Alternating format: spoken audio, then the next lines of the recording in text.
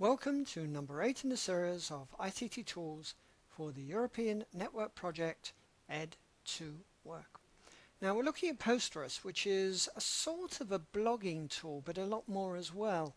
You can actually share many things on Posterous, and here's some examples. Let's look over here, and you can see you can make it like a private blog. You can arrange it how you want, and you can control who sees what, and you can actually post directly here or from your mobile phone.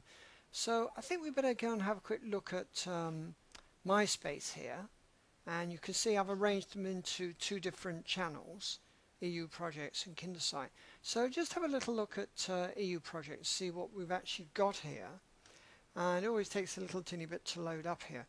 And you can see the different sort of things I've posted. This is actually a presentation I made for one project, and then people can respond and comment on those or like it. This is actually a Word doc, and I also put in a graphic at the top there, but it's a Word doc from a newsletter, as is this one. But this one actually is text that I actually put directly into Posterous, and again there's the graphic at the top there. So there's many sorts of content you can add here.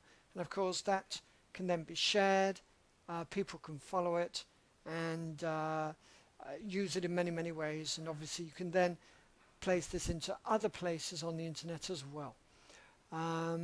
So that's Posterous.